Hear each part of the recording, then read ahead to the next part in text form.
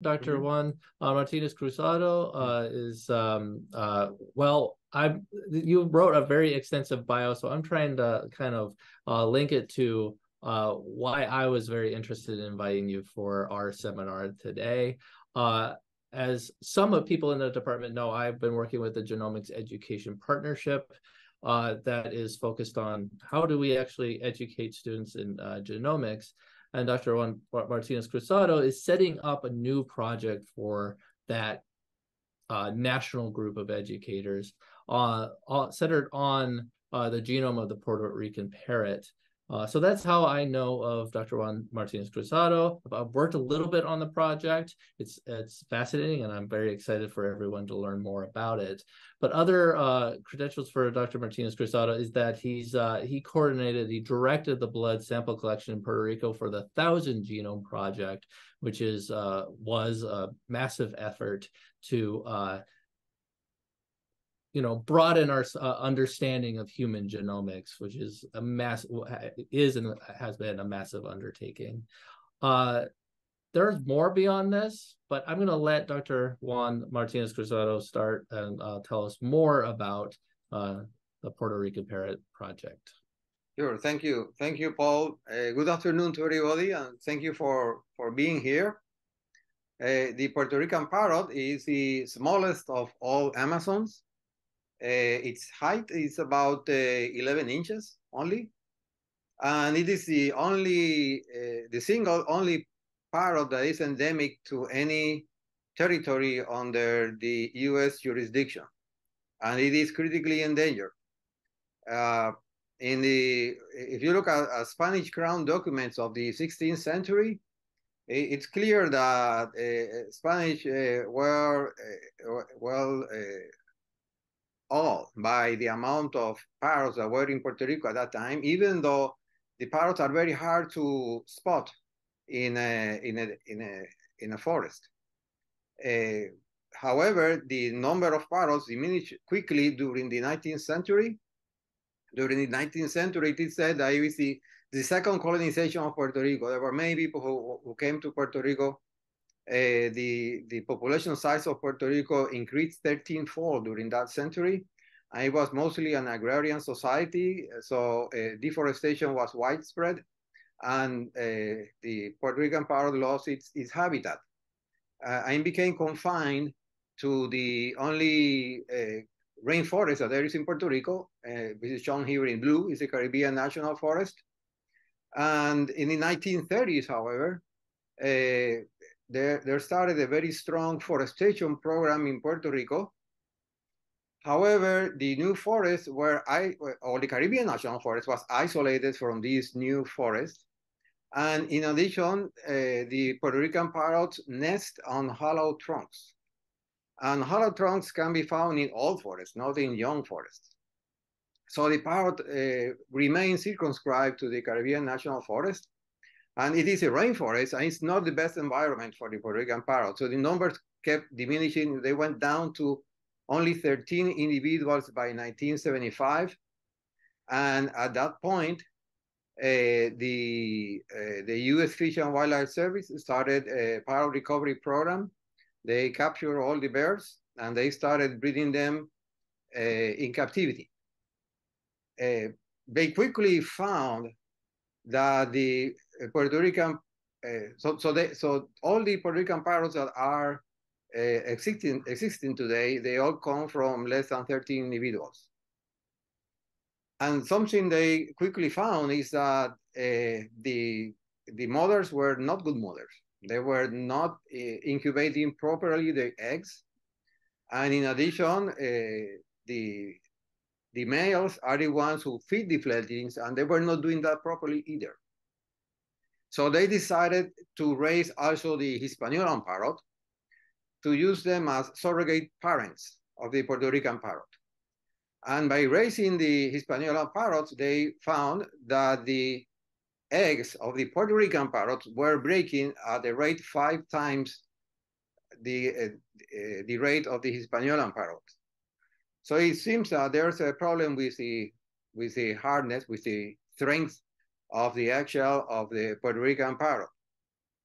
we hypothesize that the severe bottleneck that we Puerto Rican parrot went through raised the frequency of some slightly deleterious mutations that are affecting eggshell strength. This is a table about the size of the genomes of different birds. You can see that the size does not change a lot. It goes from 1.0 to 1.23 gigabases. The smallest genomes are from the chicken and also the passeriforms. We have to pay attention to the passeriforms because they are the order that is more closely related to the cetaciforms, which are the parrots. The biggest genomes are the ones from the oldest branch, the ratites. They are the walking birds. And probably that genome sizes are underestimated because when you sequence the genomes, you don't get all the tandem repeats. That is changing now with the nanopore ultra long reads that can read along tandem repeats. Also, the PacBio Hi-Fi resolves complex regions. And there's also the chromatin conformation capture sequencing, right? Called as Hi-C. Now you can do telomere to telomere sequencing. And there was a recent paper in PNAS where Wang and company sequenced telomere to telomere the genome of the chicken.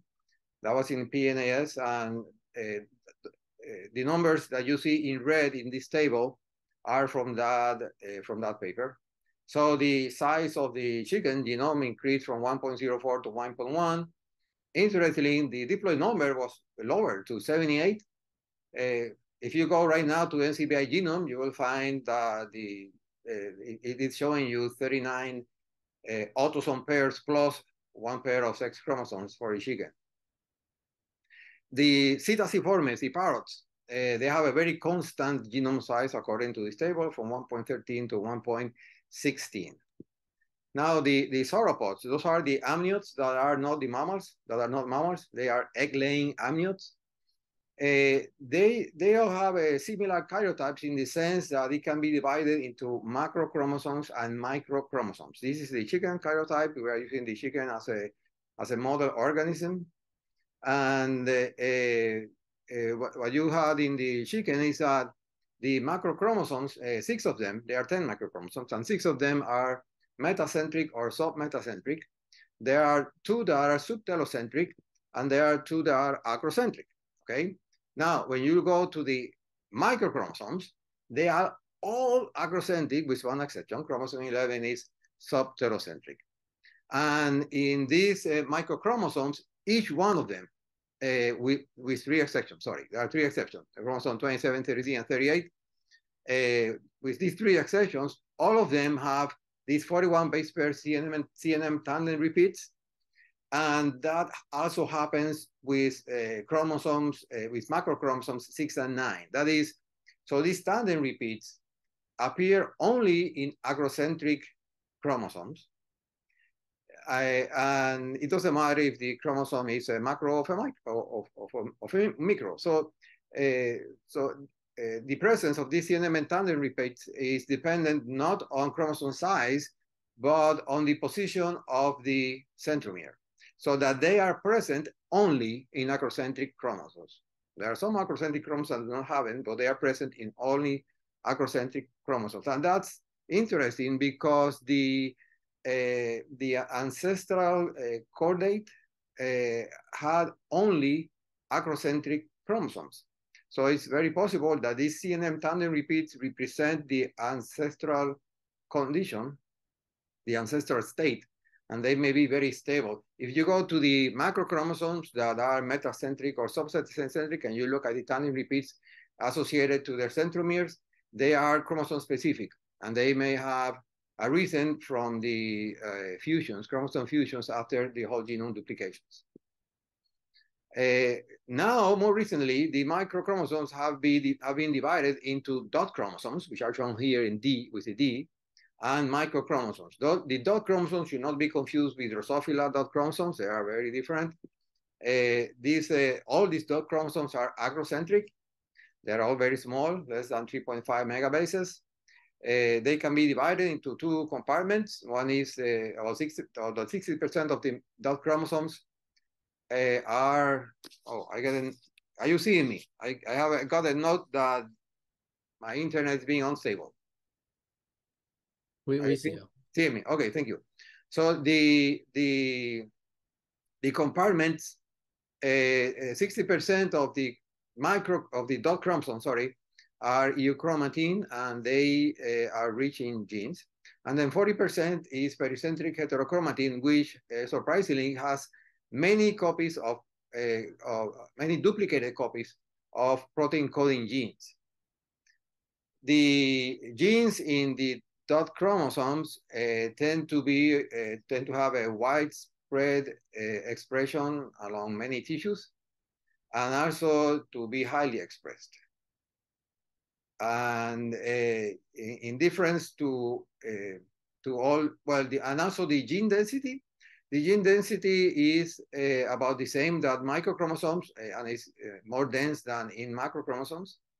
But dot chromosomes are different to all other type of chromosomes in that they have a higher GC content, they have a higher repeat content, they have a higher DNA methylation level, and they have a higher 3 methylations of H3K9, even though they express their genes very a lot. They also have lower 3 methylation levels of H3K36, and they have lower methylation levels of the polycomb signal H3K27. Dot chromosome 34 is the biggest of all of them, and it is bigger than the smallest of the microchromosome, which is chromosome 25. This is basically because chromosome 25 is very small. It's a microchromosome that is very small. The next smallest is chromosome 22. Now, in this phylogeny, I want to point out that the passeriforms are here, okay, and the cetaciforms are right here, okay. So they are close. They are, comparatively speaking, they are closely related. And the apostrophes correspond to the species that were sequenced in a paper by Huang et al. It's a Nature paper that was last year, I think. And so they sequenced 4 parrots. They sequenced 2 songbirds, and they also sequenced the genome of the chicken and of the emu. And they had, this was telomere to telomere sequencing. And then they compared chromosomal rearrangements. And you can see that over here you have the 2 passeriforms, you have here a chicken, emu, and then these 4 are all parrots. So when you look at the non-parrot species, you see that there are very few chromosomal rearrangements, right? You can see, well, the chicken is the model organism here. Chicken chromosome 1 was divided into 2 chromosomes. Chicken chromosome 4 was also divided here in the emu. In the chicken chromosome 25 became fused to chromosome 20 in the great teeth. Okay, and that's about it.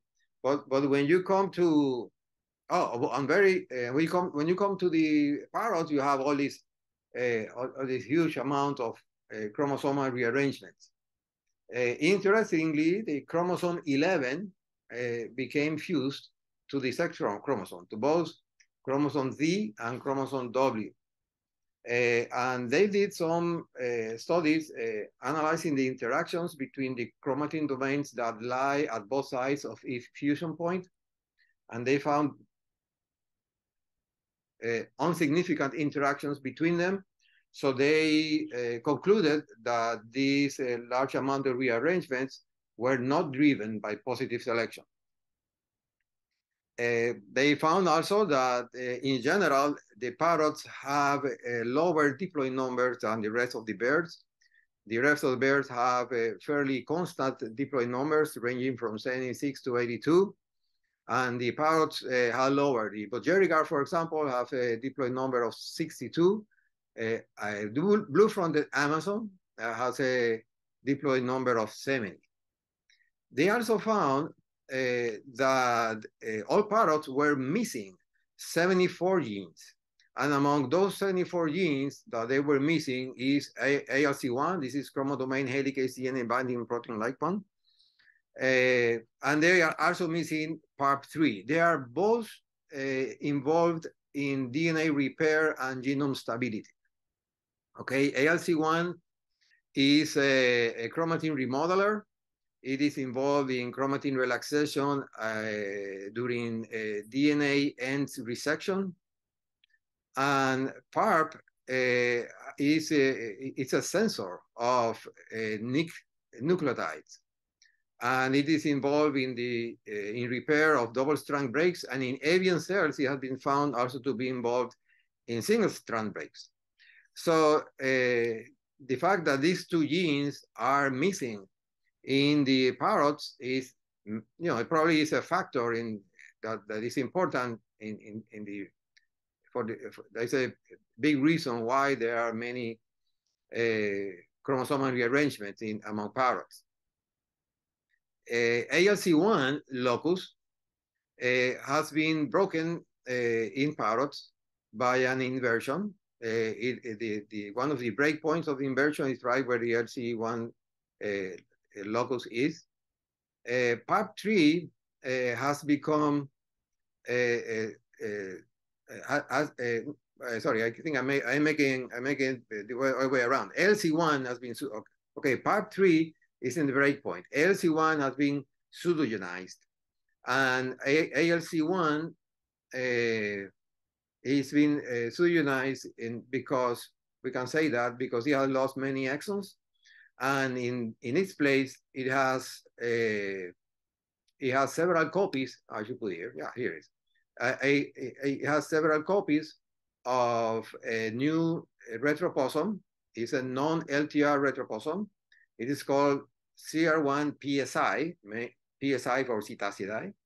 So it is parrot specific, and it belongs to the subfamily E of chicken repeat 1. In the parrot, okay, CR1 PSI, as I said, is parrot specific, and it accounts for about half of all CR1s in the parrots. Parrots have a higher repeat content than other bears. Other bears' genomes are like 8% repeat. Parrots are like 10%. So the larger amount of CR1 PSI, or the presence of CR PSI, and the large amount of them may have provided substrate for ectopic recombination. And that, together with the absence of ALC1 and PARP3, may explain why you have so many chromosomal rearrangements in the parrots. This is Ingrid Rivera Pagan. She was a master's student of mine. She did a karyotype count in a Puerto Rican parrot, and she found a diploid number equal to 76. That's interesting because the blue-fronted Amazon, that diverged from the Puerto Rican parrot only 7 million years ago, has a diploid number of 70. We sequenced by the Illumina method the parrot genome, and we have it. We made the assembly using the ALPATH programs. Each nucleotide was sequenced on an average of 95 times, and 50 was over just 2 megabases. We had a genome with about 7.43% repeats. That surely is underestimated. Now we know that it should be like 10%. Well, we did find that the biggest group are lines, right? Non-LTR transposon. And there are about 18,000 protein coding genes. We had about 6,000 scaffolds, and Ingrid did blood alignment of each end of these scaffolds, all scaffolds that were at least 40,000 base pairs. She took them and she made blood alignments of the ends of these scaffolds against the chicken genome. And she found that 51 of them started with sequences belonging to one chromosome of the chicken and ending with sequences of another chromosome. So she searched for the putative fusion points of these fusions. Of course, these could be misassemblies, but they could be real translocations. So she looked for the putative fusion points, And she also looked for evolutionary conserved sequences that were flanking these fusion points to design primers to amplify and confirm these fusions in the Puerto Rican parrots and in related species. And she was able to amplify on 5 occasions. Most of the times, the conserved sites were very far apart. It was almost impossible to do any PCR anyway. So, but in some occasions, she was able to do so, and she did in the Puerto Rican parrot, in 3 other Amazons as well. She worked also with the African gray, with the scarlet macaw, with the blue and gold macaw, with the zebra finch, and with the chicken. And the results are summarized here, where all 5 translocations that she could confirm are, as long as she could tell, they were parrot specific. 3 of them are leading to the parrot lineage, and 2 of them are specific to the Amazons. Interestingly, in the recent paper of one company, they found a total of 38 chromosomal rearrangement in parrots. 32 of them were specific to a single parrot. They sequenced 4 parrots. So 32 of them were specific to a single parrot. And they found 3 fusions that were common to, they were shared by all 4 species. And one of them was a fusion between chromosomes 6 and 7, and another one was between fusions chromosomes, it's a fusion between chromosomes 8 and 9. So that was so I'm happy to see that. And another thing that Ingrid did was to just count the number of scaffolds that belong to each chromosome. Of course, most of the scaffolds belong to only 1 chicken chromosome, and we knew that repeat content will make that the scaffolds will be smaller, but they will be more numerous, right? So it was not a surprise to see that chromosome Z had the biggest number of scaffolds, because chromosome Z is a macrochromosome and also has a very high repeat content. And you can see that, well, the chromosomes that have the largest number of scaffolds are the macrochromosomes, as you may expect. Also, there is pretty much a correlation between chromosome size and the number of scaffolds, with the exception of chromosome 11. This is a microchromosome, and the number of scaffolds that it has is similar to those of the macrochromosomes. And now we know, after reading recent Wang's paper, that what happened is that chromosome 11 in parrots is fused to chromosome Z. So it has all these tandem repeats, and that's why we have so many scaffolds of chromosome 11. If you add up all scaffolds that belong to the same chromosome, now you have a profile that is better representative of chromosome size. We point out that microchromosomes 10 and 12 are actually have a larger cumulative length than macrochromosome 9. That's something to note. And if you take this cumulative length and divide by the number of scaffolds, then you get the average scaffold size. And now you can see that chromosome Z has a very, very small signal, right? So because there are so many repeats. And also similar in the signals is chromosome 11, for good reasons. But then also chromosome 25 is almost as small of them. Chromosome 33 has a bit more.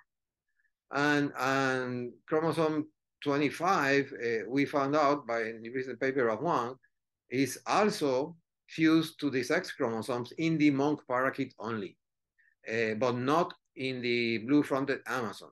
So we would not expect it to be fused to the sex chromosomes in the Puerto Rican parrot, but it does have a very small average scaffold size. So there's a chance that it is fused to the sex chromosomes, but in such a case, it will require a second evolutionary event.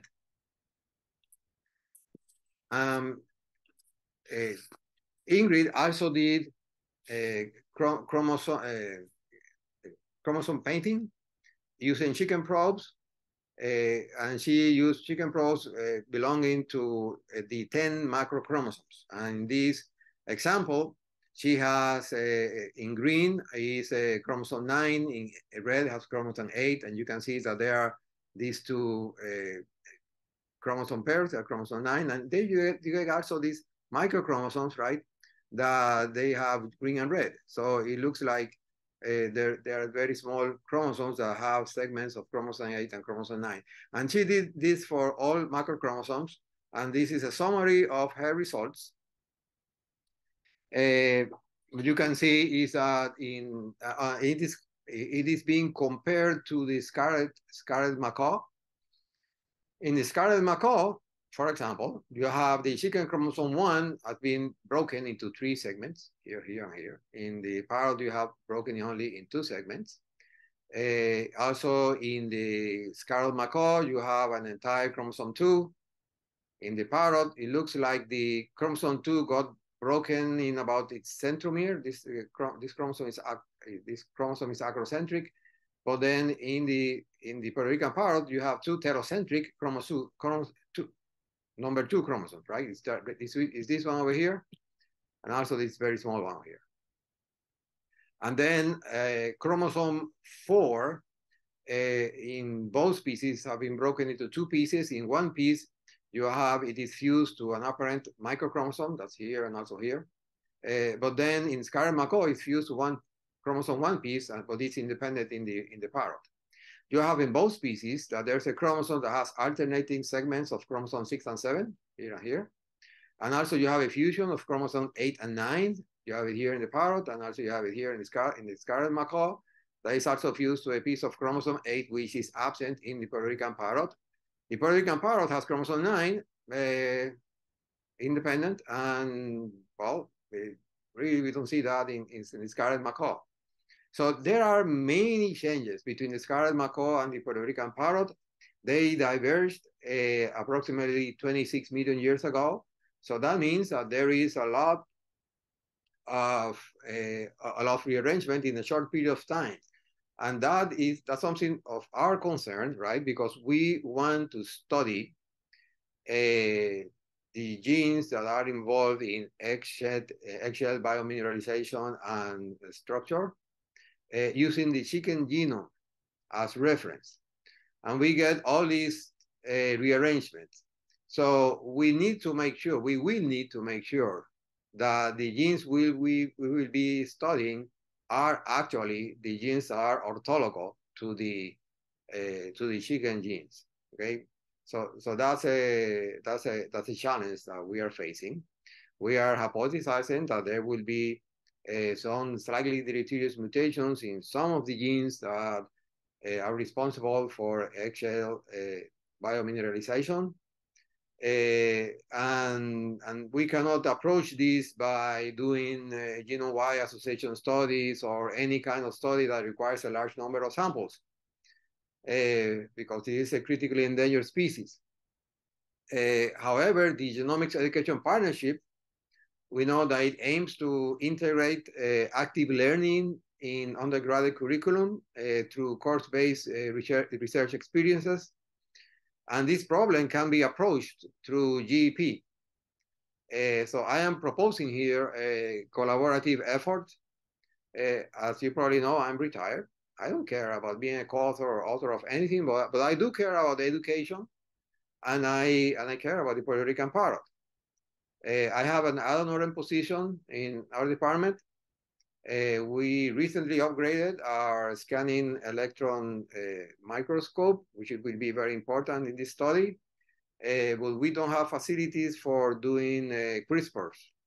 And we are certain that we are going to find some candidate mutations to affect protein function among the genes that code for proteins responsible of eggshell biomineralization. And so we need people who will do CRISPRs. The rest of the talk, I'm going to concentrate in the genes, in some of the genes that are responsible for eggshell biomineralization, and also on how GEP works. Okay, the egg is formed in different parts of the hen's reproductive system. The oocyte emerges from the ovary together with the yolk. It's fertilized in the infundibulum. And in the magnum, it gets the egg white proteins. The most abundant protein is albumin, as you probably remember. And in the white isthmus, the eggshell membranes get deposited. At the end of the white isthmus, you have the red isthmus, okay? And in that place, there's the deposition of mammillary knobs. They are organic rich, and they are the foundations of the mineralized shell. So the eggshell, so the egg, when the egg enters the uterus, the egg white gets hydrated. So the egg actually inflates. It acquires its ovoid shape. And more importantly, the eggshell membrane, which at this point are the outer part of the egg at this point, gets into close contact with the uterine mucosa. And then the mineralized part of the eggshell start to get formed. The eggshell structure is pretty much the same in all birds. It protects the embryo from mechanical shocks. It protects them from microbial contamination. It also allows gaseous exchange at the same time that prevents desiccation. The eggshell is 1.6% water, 3.4% organic materials. That is including we're including the eggshell membrane as part of the eggshell, and the eggshell membrane is pretty much everything proteinaceous. And 95% of the eggshell is inorganic material, and that inorganic material is calcite.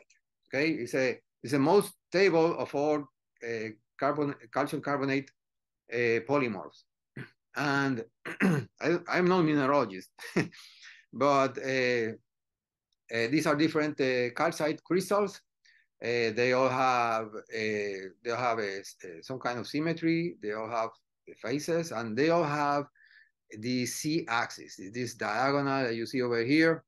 Okay, we will be talking about that soon. So at the left, you have a scanning electrode micrograph of the eggshell, and at the right, you have a drawing summarizing the eggshell structure. And the eggshell membrane is composed of interlacing proteins. The most common protein in the eggshell membranes is very rich in cysteine. Also very common is collagen type 10, and also lysozyme. Okay, lysozyme has antimicrobial activity. So very early in the process, the hen is securing an environment free of pathogens. And these, and you will find along the whole process, there will be proteins with antimicrobial activity. So the mammillary knobs are supporting, well, the mammillary knobs are on top of the eggshell membranes, okay?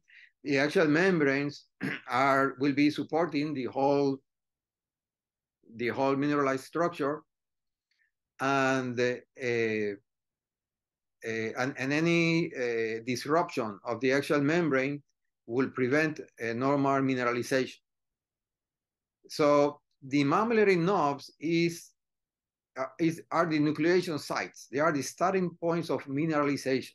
So mineralization starts at the mammillary knobs, and crystallization forms these mammillary cones, and the mammillary cones will fuse together to form the palisade layer. Okay. In the mammillary knobs, massive amounts of amorphous calcium carbonate are aggregated. Okay. And these amorphous calcium carbonate, which I'm going for my convenience, I'm going to say just ACC. It possesses a short-range procalcitic structure that predetermines its direct conversion into calcite. Okay, and even though there are all kinds of calcium carbonate polymorph in the uterine fluid, eventually only calcite will be formed. And the uterine proteins, they promote the exclusive formation of calcite, and they also play a role in increasing the number of calcite crystals and also decreasing their size. Among the uterine proteins, there are proteoglycans, and there are glycophosphoproteins, and there are many kinds of proteins there that they can modify calcite crystals when they are grown in their presence. And that has an effect on eggshell strength, okay? So from the mammillary knobs, you have this rapid crystal growth, and they fuse together to form the palisade layer, as I said before. And this rapid growth ends with this thin vertical crystal layer. And on top of that is laid the cuticle, which is a proteinaceous film that has a lot of antimicrobial activity, and that it plugs the mouth of the pores that are in the eggshell. The carbon dioxide is one of the reactants. It comes, it diffuses passively from the bloodstream to the uterine glandular cells. And in the glandular cells, there is a reaction that is catalyzed by carbonic anhydrase that hydrates CO2 to form bicarbonate. And the bicarbonate is transported outside, extracellularly, to the organic matrix by solute carriers. In the organic matrix, you also have CA4, carbonic anhydrase 4. This is a membrane-bound carbonic anhydrase that has its catalytic domain is extracellular. So any carbon dioxide that is found also in the organic matrix will be hydrated and will become also bicarbonate. And the bicarbonate reacts with calcium to form calcium carbonate. The calcium comes, part of it, 60% of it approximately, comes from the bloodstream under the influence of estrogen. The medullary bone releases calcium, and this calcium will be transported into the uterine epithelium by calcium transporter like ATP2C2. There are others. But then about 40% of the calcium actually comes from the diet. When the hen reaches sexual maturity, it develops an appetite for calcium diet, and calcium can come directly from the intestine through a paracellular pathway that includes clotins, occludins, junction adhesion molecules, and tight junction proteins. And also through these paracellular pathways, water is secreted, ion is exchanged for osmosis regulation, okay? In addition, this calcium that gets into the uterine epithelium is transported. Cal binding is the main transporter, as far as it's known. And during this process, the large amount of calcium inside these cells actually induces the release of more calcium from intracellular reservoirs in the endoplasmic reticulum and the Golgi apparatus through calcium pumps. Also, vesicles that hold calcium carbonate are also released and extruded by exocytosis to the organic matrix. These calcium ions that reach the outer membrane, they are transported out by sodium calcium channels, and also by ATPases. and of course that also provokes that you get a higher amount of protons inside the cells, and they are pumped out by ATP6B1C2 among other pumps. And there are, I haven't shown here sodium pumps, sodium and potassium pumps. There are many of them also here to keep homeostasis. So the point I'm trying to make, I guess, is that there are many players involved here. Okay. On the vesicles, you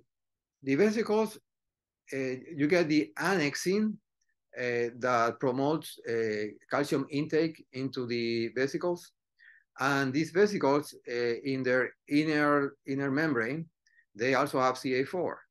So CA4 hydrate CO2, so there will be carbonate ion, and the carbonate ion will react with the calcium to form ACC. So there will be ACC in the vesicle, and the vesicle, when it comes out to the uterine fluid, it is directed to the mammillary knobs by EDEL3. Okay, EDEL3 has EGF-like domains. Some of the EGF-like domains are calcium binding, others are integrin binding, and at the carboxy terminal end, they have F5HC domains, which bind to phospholipids. So they dock the vesicles, and vesicles empty their ACC in the mammillary knobs. So you get ACC throughout the Eggshell membranes, but they are aggregated in the mammillary knobs, and that's where those are the nucleation sites. Okay. Interestingly, I found in a recent paper that EDEL3, even though EDEL3 is found in the chicken eggshell, in neo-aves it is not found. But EDEL3 exists in neo-aves, and it's very conserved, the sequence. But it has not been found in the eggshell. So there's probably another gene doing the same work. There are paralogs of EDEL3, and one of the paralogs is also present in the chicken. So it's possible that paralog is working more in the neo-aves. Okay? The mineralization can be divided into 3 stages. The first stage starts 5 hours after ovulation, and it lasts for 5 hours. It's called the slow phase because the shell is deposited at a rate of just 0.1 grams per hour. As I said, at that point you get ACC all over the Eggshell membrane, but aggregates at the mammillary knobs. And at that point, the crystals, right? The crystals are very small, and they are oriented in all directions. And that happens for the first 2 hours. But for the next 3 hours, for the last 3 hours, when the mammillary cone layer is formed, the z-axis of these crystals gets progressively oriented perpendicular to the surface. Okay, and there are 2 reasons for that. One of the reasons is competitive growth of adjacent crystals. Now they fit better if they are oriented perpendicular to the surface. But the second reason is organic matrix proteins. For example, ovocladin 17 is a C-type lectin. You know, lectin are recognition proteins, and they recognize certain calcite phases, and they inhibit the growth of crystal phases that are parallel to the surface. OC17 is specific to birds and is specific to eggshells. In the second stage lasts for 12 hours, and it is a rapid growth phase. The shell is deposited at 0.33 grams per hour. It's where the bulk of the shell is deposited. And it starts with the mammillary knobs getting fused, okay? And that way the palisade is born, and then the palisade grows very fast. And in the shell mineralization front, there is ACC, and there's ACC here, and there are proteins that stabilize the ACC and that control morphology and the size of the crystals. And among the proteins that do that work, there are egg white proteins like ovotransferrin and also lysozyme. Lysozyme, as I said before, it has antimicrobial properties. There is also other egg white protein, is ovalbumin. It's actually the most abundant egg white protein. It stabilizes ACC, and some SNPs found in ovalbumin have been associated to eggshell strength and thickness. There's also osteopontin that by its name, you can figure out that it works in the hydroxyapatite mineralization in bone. But also it works in the mineralization of calcium carbonate in the eggshell. It is a phosphoglycoprotein, and there are SNPs that have been found on it that also produce defects in eggshell mineralization. And then you have ovocladin 116. It is the most abundant in the eggshell matrix, and it is found in the palisade layer and also in the mammillary cone layer. It has an ortholog in mammals that works in bone mineralization, and SNPs in OC 116 has also been found that influence eggshell thickness and eggshell shape. And then in the terminal phase, it is the last stage. It's 2 hours long, and at that stage, the calcification is arrested. We know very little about that process, and the cuticle is deposited. The cuticle has many proteins that have antimicrobial activity, and those proteins also provide the color of the eggshell. Among the main proteins in the cuticle are the ovocalixins. There's ovocalixin 32, which is actually the most abundant protein in the uterine matrix during the first stage. Okay, so that's part of the pathogen-free environment that the hen is providing for the egg. And OCX32 inhibits carboxypeptidase activity, so inhibits bacterial growth. And ovocalixin 36 is specific to birds, but it is part of a gene family that is found in mammals, and they are key components of the innate immunity systems in mammals, and they provide the first line of defense. So I have mentioned now a few proteins. Proteomic analysis in the chicken has found, have counted 904 proteins in the chicken eggshell, okay? And some of those proteins are not found in other studies in which they analyze the expression of genes in the uterus and compared birds that will lay eggs or chickens that will lay eggs of normal strength with chickens that will lay eggs of low strength.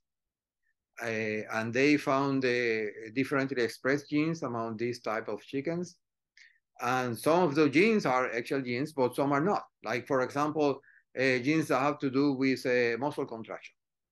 And you can think that the muscular contraction can control the time that the egg is in the uterus, and the eggshell takes 19 hours to be secreted. So making it too fast can also affect eggshell strength, I think. So there is in the Puerto Rican Parrot project in GEP. This is the webpage that we are. Actually, Wilson is our director of IT as the person who's actually doing this webpage and building it. this GP curricula, you can implement it in many different ways. Okay, it's very flexible. You can implement it in a lab, as a lab exercise. You can implement it as an individual undergraduate project. You can make your own course. Some GP faculty have made their own courses. So it's very flexible. And the web page will have these resources and tools over here. They are not yet available to everyone, but they are available to anyone who wants to take a chance with starting this project already. I'm working with it, and there are other professors who are working with it. So the thing about the GP has always worked with insects. It would be the first vertebrates, and vertebrates have many have genes with many isoforms. But these isoforms very often are just putative. They are not, they are predicted, and we are not really sure that they exist. So and it will be a lot of work to do them all, and probably it's not worth it if they are not real. So Wilson has found a way to select these isoforms that are being validated or that have been predicted with high confidence by APRIS to be functionally important. Also, we have devised some walkthrough and some exercises, other resources, so that students can study by themselves. We are using them, and we are constantly improving it and updating them. And so we appreciate beta testers. So if you want to join, you're welcome. There is among the resources and tools, well, the faculty resources, there's the project claim form. This is an Excel page. And in here you can just claim. Okay, I have claimed here these 2 genes. We want at least 2 professors claiming for each gene, so that we'll get 2 reports from each gene and we can reconcile them. Before you claim your gene, you can move by this Excel page, and you can see that there is some information that will let you know how many exons it has, and also the difficulty, or that we estimate what will be the difficulty of annotating this gene. Okay, because on many occasions we want to control that as a professor. So you have this information in advance to make your choice. You also have this tab over here where you have the selected isoforms for each gene. And you have the ensemble IDs, you have the RefSeq IDs, you have UniProt IDs. So this is available to the students. So they can go directly to the sequence of the chicken isoform to annotate it. We have made a workflow, which is right here. In the workflow, you have we have divided the process into 4 steps. In the first step, on the first stage, if you want, you find the orthologs. In the second stage, you annotate the gene in the parrot.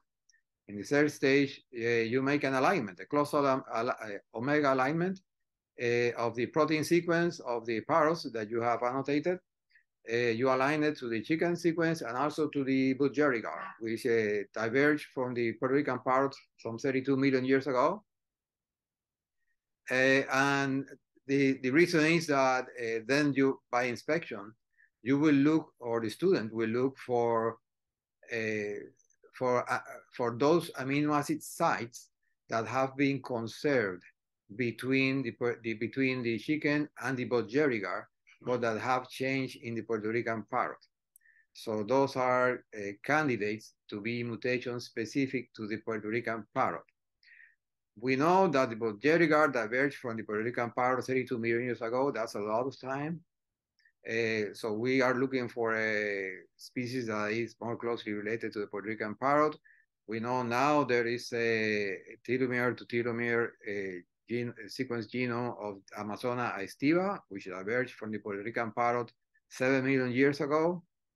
So it will be, so that will be preferable, but at this moment, it's still not available.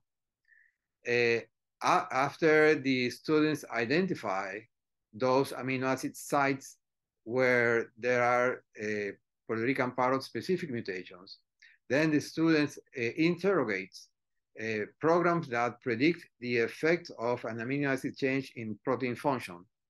We use SIFT, that's sorting intolerant from tolerant, and we also use polyphen 2. And then if some of those mutations are actually predicted to affect protein function, then then the students must look at the Hispaniolan parrot. We have the Hispaniolan parrot genome also. This Hispaniolan parrot is a sister species of Puerto Rican parrot. It diverged about 0.6 million years ago, so it's really the best one. The only thing is that it is very, very bad assembly. and about half of the time, we don't find the site in the Hispaniolan assembly. In those cases, we can look in the Amazon estiva, which is 7 million years apart, and so we always find someone to compare it. So the student spends most of their time in the first two stages, in making sure that they have the right gene, and then annotating it. In the first stage, the first step is to find the chromosome location of the gene in the chicken, and then they also do define the genomic neighborhood, and that's because we assign orthology based on chromosome location and synteny. Wilson has used the Amazona estiva assembly to assemble the Puerto Rican parrot scaffolds in a new assembly, which is this AMABIT anti-joint 2. And if you, let's say I'm looking for an octamine 3, I just need to put the symbol here in the search box, and it automatically makes a blood alignment against transcripts. In this case, you find against transcripts of these 4 different species. The closest species to the parrot is Cacapo, which is a parrot. It's a very distantly related parrot. It's about 42 million years apart. It is the most oldest branch of the parrots. And it gives you 4 transcripts, always in the assembly anti-joint 2. Okay? And then you have the songbird, Parus major, this is the great teeth, also anti-joint 2. And then the other 2 species, emu and chicken, more further related, they give you also matches to anti-joint 2, but also to some other places that are probably parallels. So there's a good chance that the gene I'm looking for is in anti-joint 2. Okay, so the next step is you click of one of the validated transcripts. You get to the browser, and it has several evidence tracks. One of the very first one are the gaps. You can see that there are many gaps here. And that's another problem, that the Puerto Rican parrot assembly has several gaps. And to solve this problem, we are actually having the Puerto Rican parrot genome being resequenced at UConn. We use the nanomore program called ORG1. ORG1 aims to sequence the genome of endangered species. So they are very happy to help us on this. And UConn is one of their collaborators, one of their partners, and they are sequencing the Puerto Rican parrot genome right now with promethean technology, which is direct sequencing. That means that they need very little material. The thing is that in the Puerto Rican parrot, a dead embryo was used. So DNA regions that were in relaxed chromatin, like those that are at the beginning of many genes,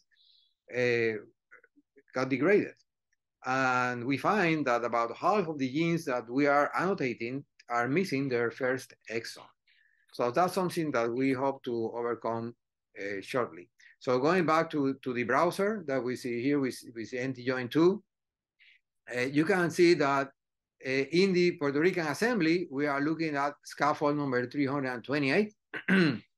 And you will remember that Ingrid did blood alignments of these scaffolds against the chicken chromosome. So we have a table where it make the conversion from the scaffold to the chicken chromosome. So you can quickly find in which chicken chromosome you are here, which chicken chromosome is orthologous to this place.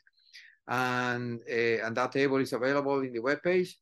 This zero over here, you see, where is my cursor?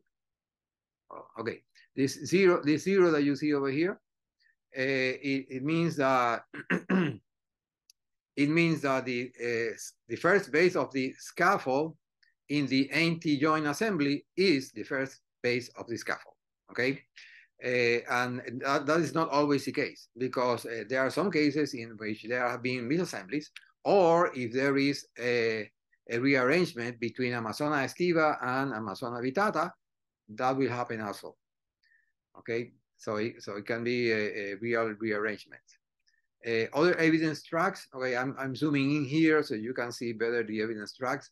Over here you have span alignments to chicken proteins in RevSeq, in Ensemble, and in UniProt. You have blood alignments to chicken transcripts. You have predictors, gene predictors, and then you have RNA-seq. RNA-seq is also deficient, but we are also having more RNA sequenced. This RNA and the DNA that is being resequenced come from blood from an adult, from a live adult, and actually it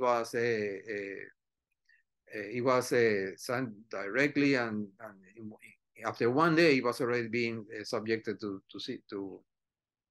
the process. Okay, so those are the tracks that you find, and by zooming out, you can now have the gene here, and you can see it in different databases. So you can quickly find out which are the neighboring genes.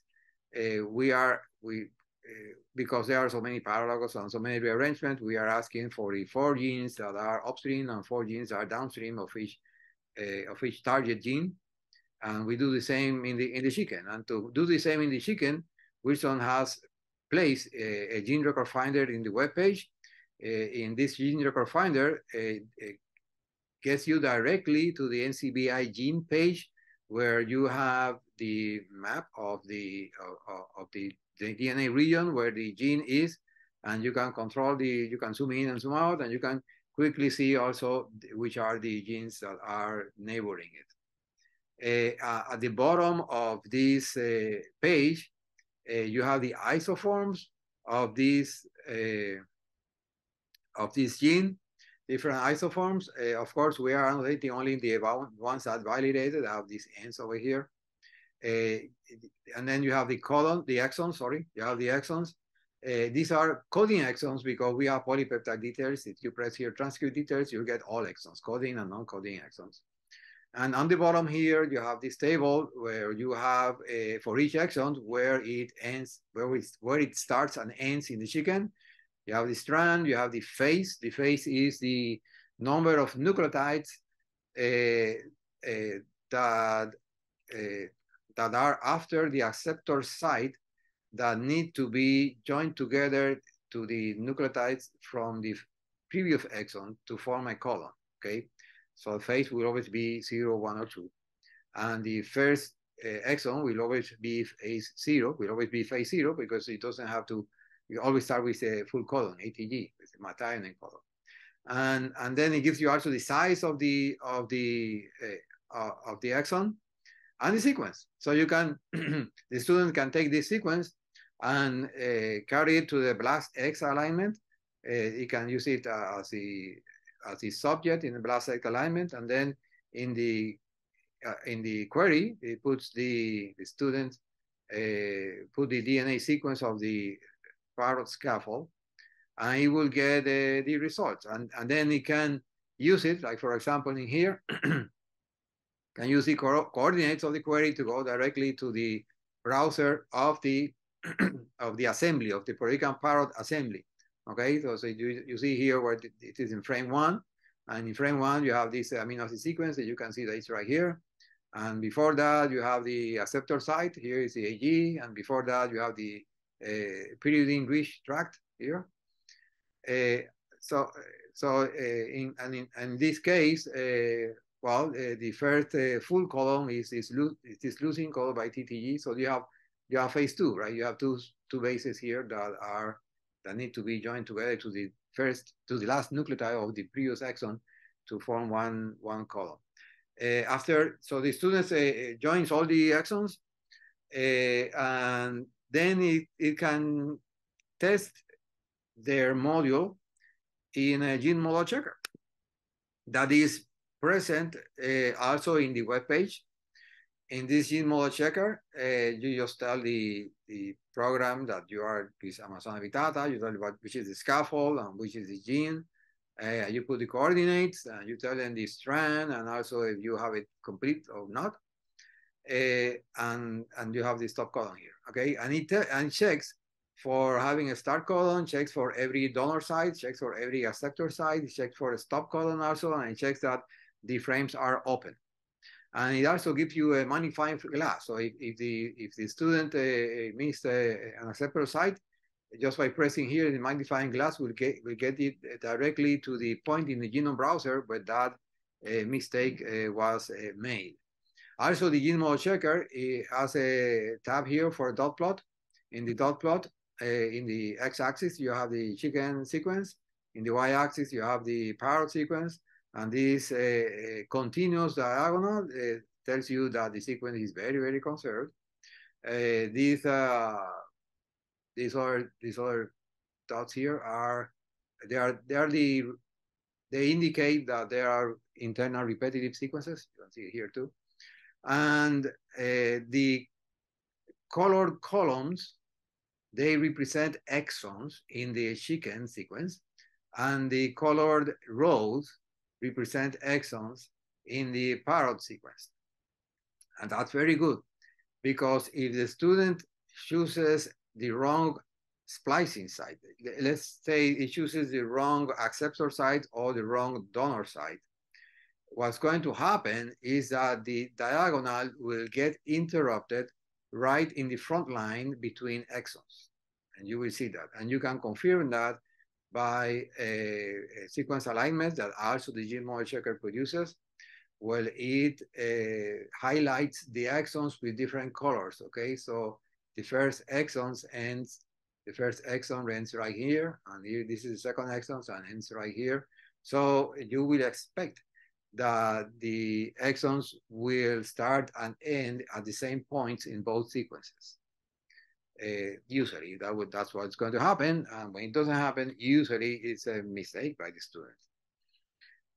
Okay, and so eventually you want the student to do the crosstalk omega alignment. So this is an example on the oxytocin receptor. And in this case, you have 4 amino acid sites where the site is conserved between the chicken and the Budgerigar. That's an Australian parakeet. And but there is a variant in Amazon Habitata, right? So these become candidates to be mutations that are specific to Amazon Habitata. And you can go to SIFT, okay? The SIFT program. The SIFT program, you put the data, and it will make an evaluation on how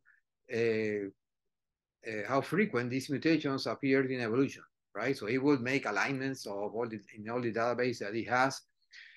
Often it doesn't have much information at the beginning of the sequence, and also at the end of the sequence happens at the same time. So it will eventually give you these results. So in this case, for example, the first amino acid is methionine, the second is in the chicken sequence, the second is glutamic acid, and so on. And this column is the representation in the alignment that I just showed you. Okay, so this is a very low number, so they have very little representation there. So it will be any determination will have low confidence, and on the right are the substitutions that will be tolerated, and on the left those that will not be tolerated. And it will tell you for the 4 mutations that all changes that I put over there. 3 of them were tolerated, 1 affects protein function, and it gives you the warning when there is a low confidence on there.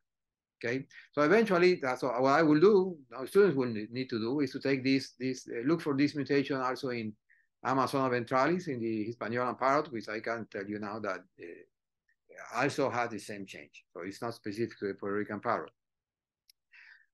So that will be the report. So the students will eventually, and I forgot to tell you, the gene model checker also produces a GFF file that gives you the coordinates. It produces a transcript, a FASTA file that has the transcript sequence, and produce a PEP file that has the protein sequence. So those 3 files together with the gene report are sent to the GEP for reconciliation. So I think I'm going to stop here.